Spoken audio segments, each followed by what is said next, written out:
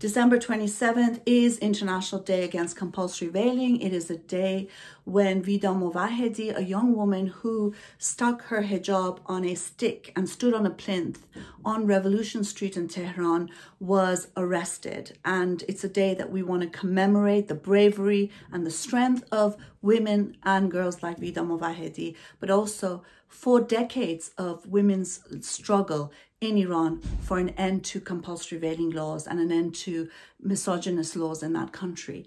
It's a day where we also remember the fact that the women's liberation movement in Iran has become the greatest nightmare of the Islamic Republic of Iran. So that is also a huge source of pride, not just for those of us who come from Iran, but also for people all over the world who care about women's rights and women's liberation. It's a day where we pledge to continue this fight. We have to remember that there is no veiling without compulsion, that the veil is more than just a piece of cloth. It's more than even just a symbol. It is actually an extension of regressive modesty culture, rape culture, and a view that sees women as less than men, as half of a man, and also not equal citizens with equal rights and freedoms. And so on this day, we also pledge to continue the fight right to the very end, the end of an Islamic regime in Iran, the end of